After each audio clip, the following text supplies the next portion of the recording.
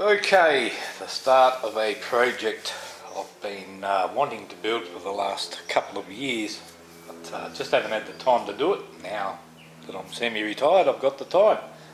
So I'm going to build the Skinner device. I think his name was William Skinner, sounds about right. And the reason I want to do this is because it replicates something that we already have about 8,000 of, and for this machine to work it wouldn't actually have to break any laws of physics to run itself. So I'll explain that in a later video as we're going along. Once I've got it together it'll be a whole lot easier to explain.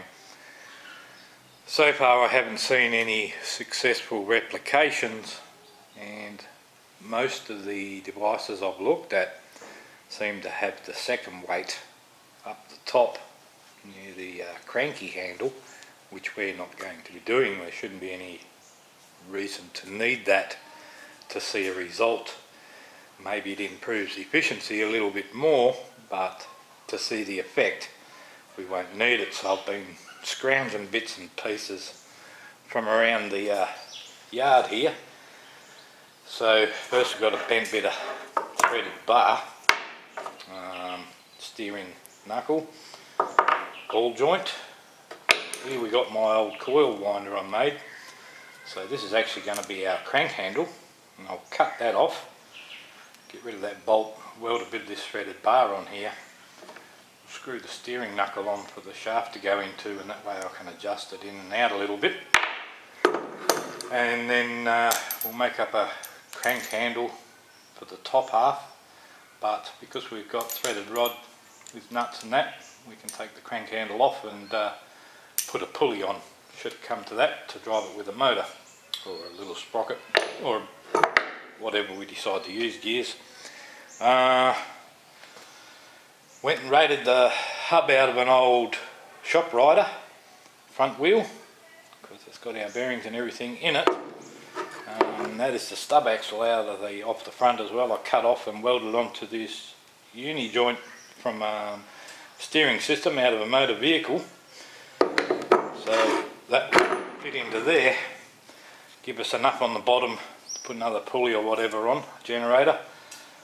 And then I raided an old telescope, which was just an El Cheapo I bought for $20 or something at a garage sale.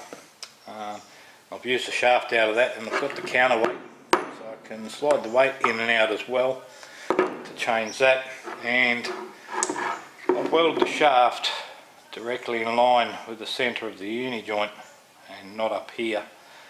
The reason being is the further up it is, the more you tilt your arm like this, you're actually lifting the weight over in an arc, where if it's in parallel with the centre of our uni joint, when we twist it, the shaft just twists.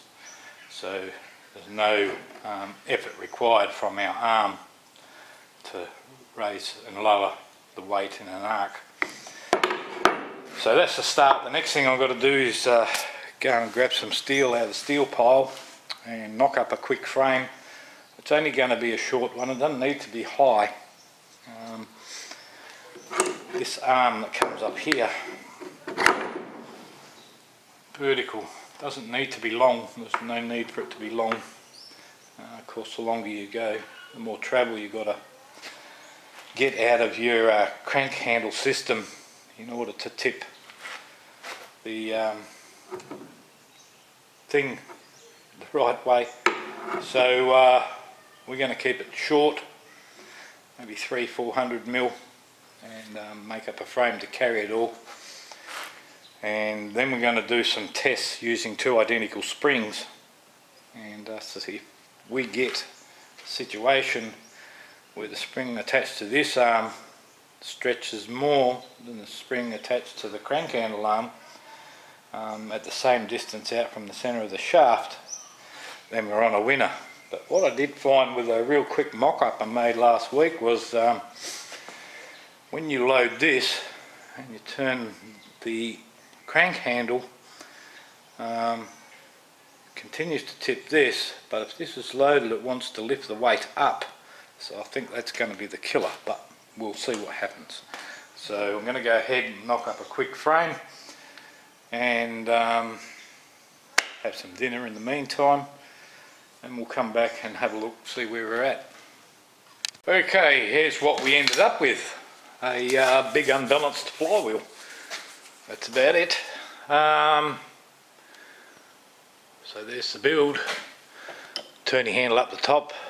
Now it's a big handle. I made the handle the same, or a larger length, so I could have the same distance here for when I was going to do my spring test, but I don't think there's any need to do that. We may still do it, but works as it should. Crank the handle, off it goes. Nice and easy to turn and such. But if we had a flywheel this weight on a straight shaft, it'd be reasonably easy to turn as well, just as easy. So the gain on this device is this weight's supposed to be always falling sideways. A bit hard to understand, but basically that's what it's claimed to be doing. But so the gain is when you turn the handle, this falls down to the low spot. Turn the handle a bit more, falls down to the low spot.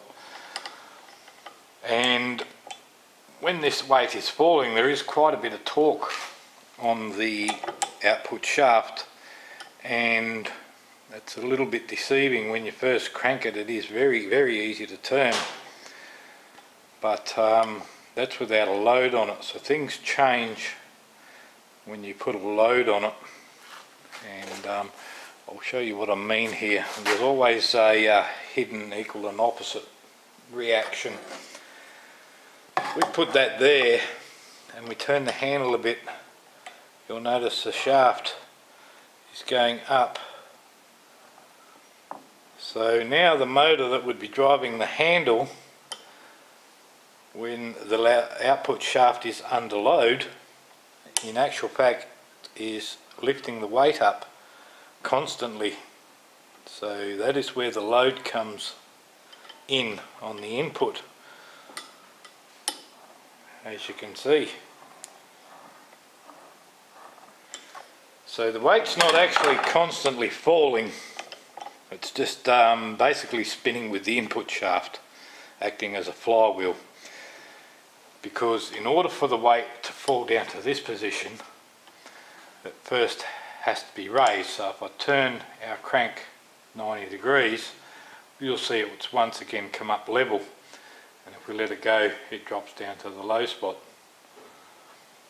And once again, if we go another 90 degrees, it raises the weight up to where it started, and it drops down to the low spot. So there is the equal and opposite reaction. So the action is that we tilt this shaft, the weight wants to fall down to the lowest point, which it does, but the reaction is with a load on it. As we've seen, if we had a load, it's trying to lift the weight up, and can't actually grab the shaft underneath, but if I hold this bit right here, my fingers would be the load, you can see the shaft is coming up. So as soon as you load the output on this, your motor that's driving the input is going to want to constantly lifting the weight up. The weight wants to constantly fall, but the drive motor wants to constantly lift it up at the very same rate. Because in order for this weight to fall to a lower point, it first has to be raised to a higher point, like so. And of course, if you're just spinning the handle, it always stays at the low point. It's not falling anywhere, it's just spinning. So I am glad I made the machine, because I wanted to find out how this is supposed to be falling sideways all the time and giving us a gain in power, but it's actually not, because it has to be lifted before it can fall, and you don't see it because it may be just sitting at this point here with a certain load. If the load's heavier, it may be sitting here, but she's a no-goer, but I am happy I made it so I could find out what was going on with it. Some are going to say, of course, oh no, it's supposed to have a second weight up near the crank handle, and it's the same thing. As soon as you put a load on it, it's going to be wanting to try and lift the second weight, and of course the second weight up the top here is trying to make the primary weight swing down and give us an angle on this shaft. So it doesn't matter how many weights you put on there, it's not going to make any difference. It is not constantly falling. Under load it would stay at a constant height. So that's that one debunked. Now I did have hope for it because there's something that already exists. It works under its own power forever. No, well, it doesn't put out any power of its own, but it runs constantly free of charge without a power source in the vehicle itself. But I'm going to leave that for another time, leaving out what that is, because it's associated with another machine I want to build. So anyway, it was a fun 3 hours building this, even though it's not good for anything. I guess if you wanted to compact some dirt or something and stand it up sideways, it'd be alright. Okay, so that's it for this video. No cigar. The old Skinner device does not work as claimed. Thanks for watching, guys, and we'll see you again.